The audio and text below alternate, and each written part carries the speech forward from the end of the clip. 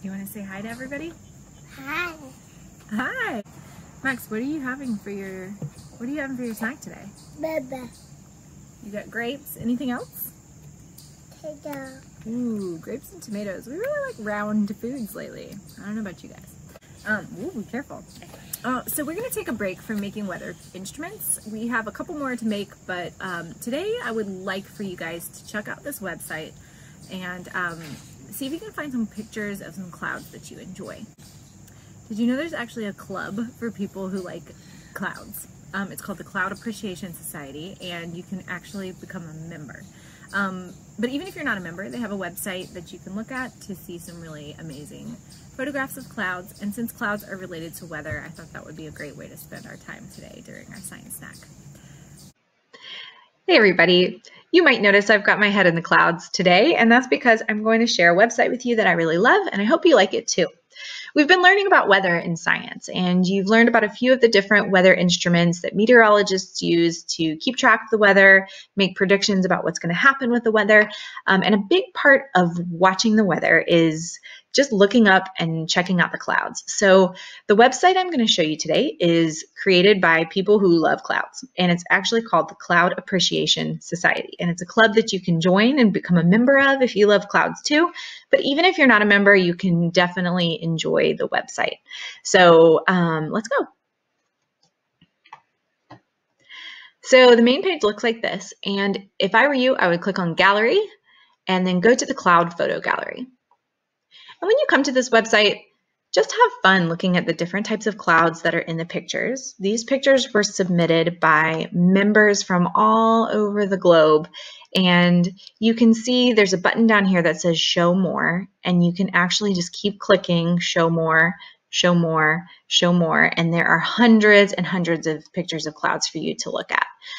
So you can load as many as you want, but when you get one that you want to learn a little bit more about, or you just think it's a lovely picture and you want to see it a little bit bigger, you can click on it. And let me pick one here. Ooh, this one's a nice big puffy cloud. And you notice nothing happened. You actually have to scroll up to see the bigger picture of the cloud you just clicked on. So this is a great image of a cloud, and I want to know more about it. So where can I find more information about a picture? Well, usually the caption, if there is one, is right below the picture, and that is true here. So it says, the smaller clouds get blown away over the Gold Coast, Australia. And this was photographed by a guy named Michael Davis, and it was posted September 21st, 2020. That was just a couple weeks ago. So this is a really recent picture. Awesome. My favorite feature of this photo gallery is, let's say I want to see more examples of clouds that are similar to this one. Well, you notice there are some links down here underneath the pictures. It says this is an example of our favorites. So that'll take you to a photo gallery of the creator of the website's favorite pictures. Clouds that look like things. I don't know, what do you guys think this looks like? I see a face. There's the kind of a profile of a face looking up. There's the eyebrow, the nose, the mouth, and the chin, the cheek. And then if you want to get scientific about it, which hopefully you'll check out this feature too, you'll notice that there's a name of the type of cloud. So this is a cumulus cloud.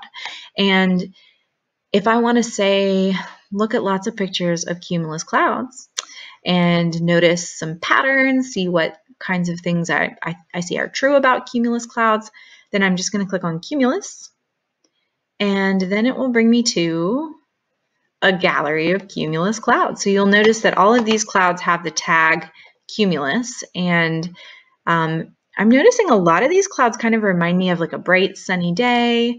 There are a couple that look a little bit stormy, but mostly these clouds, cumulus clouds, remind me of like a nice day, a sunny day. So have fun exploring this website, checking out the different pictures, clicking around. Ooh, these are neat. Clicking around the different types of clouds to see if you can notice patterns with the different names. And really the goal is just to check this out and enjoy some photos of clouds. See if you can find some clouds that remind you of rain or storms. See if you can find clouds that remind you of like a nice day, a sunny day, and just enjoy yourself. There are so many pictures to see. So I hope you like this website. We will put a link in the description of this video, and I'm also going to post it in my virtual classroom for a couple of days. So enjoy, and thanks for watching. Do you like clouds, Max? Bye-bye. What do you like more, grapes or clouds? Bye-bye.